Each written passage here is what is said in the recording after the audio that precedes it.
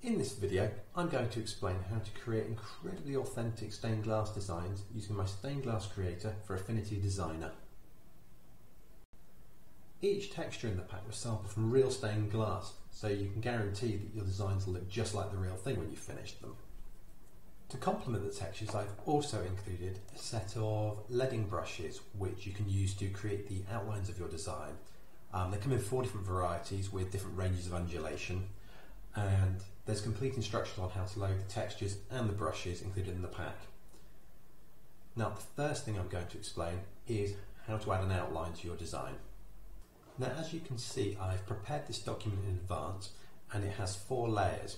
We have a leading layer which has a group of basic curves, and we have a series of shapes in 3 different colours.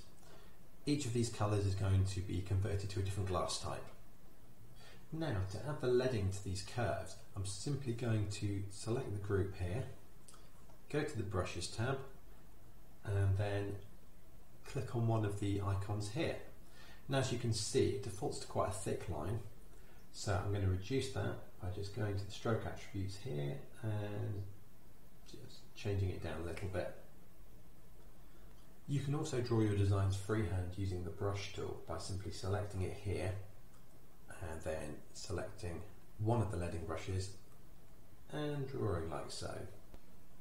Now it's time for the fun part. I'm going to add some glass textures. Now, as you can see, I already have a set of the styles loaded in the Styles panel here. If the Styles panel isn't visible, simply go to View, Studio and Styles here. So, to apply one of the styles, you'll need to select a vector shape or a group of vector shapes. And so, as I said earlier, I've put each different colour on a different layer, and I'm converting each of these groups of shapes into a compound path by selecting all of them and then using the add function, like so. As you can see, that's now one shape, and the reason I do this is that it saves on memory. You're not applying the texture to each individual shape and creating a huge file. So now that I've got my compound path here, it really is as simple as just going to the Styles panel and clicking on one of the styles, and as you can see, instant glass. It's worth noting at this stage that the way that Affinity Designer works when applying a set of textures is that the texture takes on the proportion of the object to which it's applied. So, for example, if you applied it to a square object and your texture was square, and in this case all of my textures are square, then it would appear in proportion. If you applied it to a rectangle, then the texture would appear out of proportion. But luckily, Affinity Designer has a really good way of adjusting your textures, be it the size of them, the proportions, or the rotation. And to do this, you just select an applied style or texture and simply select the fill tool, and you'll get this great little set of lines here which show you the proportions of your texture. And if you want to change the proportion, simply drag one of the lines like that. So you can change the height or width, or to rotate it, simply drag it around like so, or to move it, just drag it around. It's an excellent feature. And once you're happy with the texture, you can lock the aspect ratio by clicking this little button here.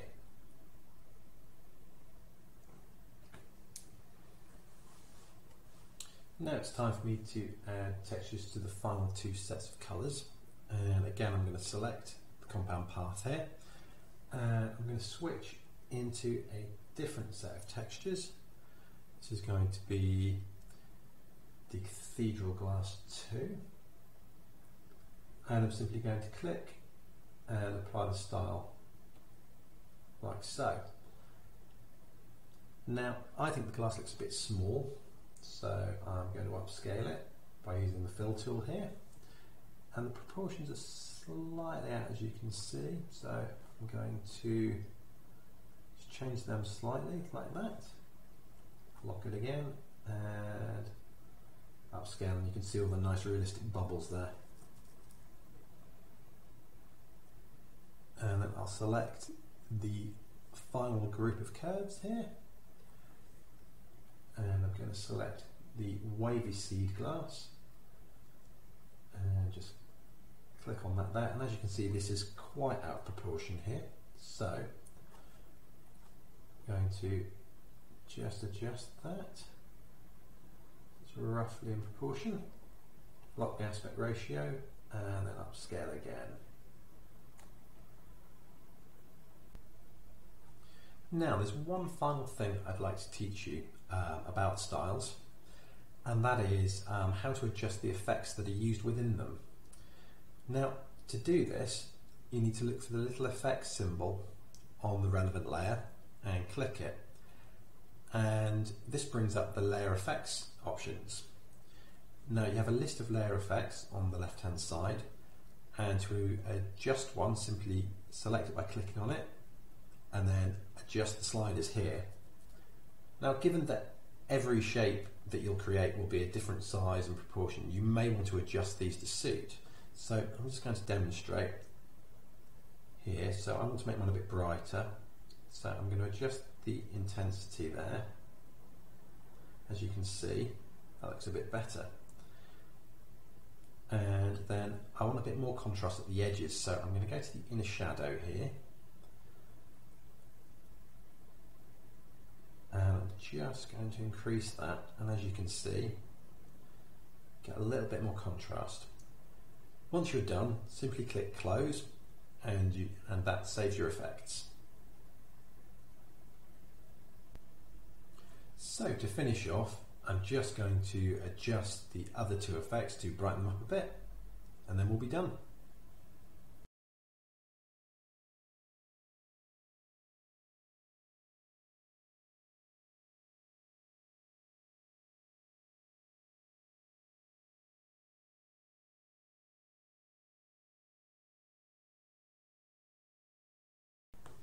Something I forgot to mention is that there's also a set of styles for the leading, which gives it a slight 3D effect and a little bit of shadow. It's very subtle, but you can find that in here as well under leading style, and simply select your leading group and click on the style.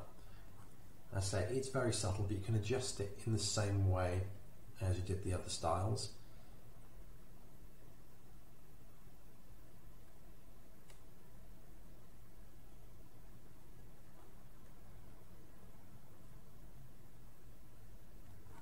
Like so.